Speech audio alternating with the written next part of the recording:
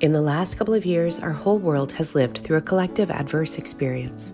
Our lives were disrupted in countless ways, some more traumatically than others, and research indicates that children and teenagers are suffering socially, mentally, and emotionally.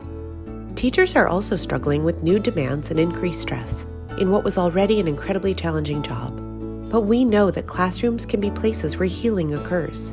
In fact, if we're able to create spaces where emotional and social repair can take place, students are more likely to flourish academically and developmentally. Strong relationships are the basis for learning, and creating opportunities for students to practice compassion can nurture bonds between them. With young children, assign a classroom encourager each day. Ask the student to keep an eye out for someone who may be struggling, and be ready to offer a kind word or a helping hand.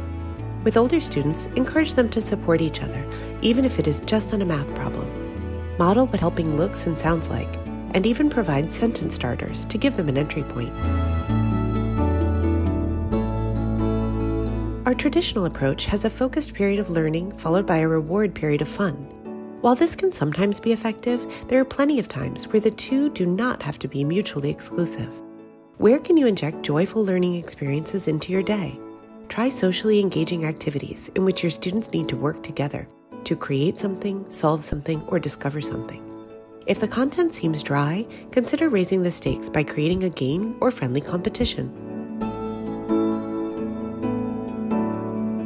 Physical activity allows us to work through all sorts of emotion, including anxious feelings, frustration, and sadness.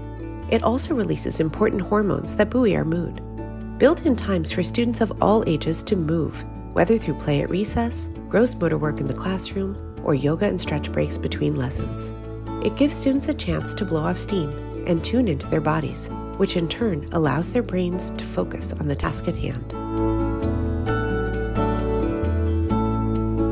Building with our hands allows us to accomplish something tangible. It taps into our creativity and gives us a sense of pride when we succeed. Whether it is through a project, a craft, or a makerspace, opportunities where students use their hands to tinker, investigate, and learn can be an excellent source of positive emotion. Beyond setting safety expectations, be sure not to be overly prescriptive in your instructions. Autonomy and exploration are key components of the student's healing experience. When big feelings arise, having tools and routines in place to help students work through them will let them get back to learning more swiftly. Help young students name their feelings by having an emotions chart posted. Carve out space in your classroom where an overwhelmed student of any age can take a moment to collect themselves.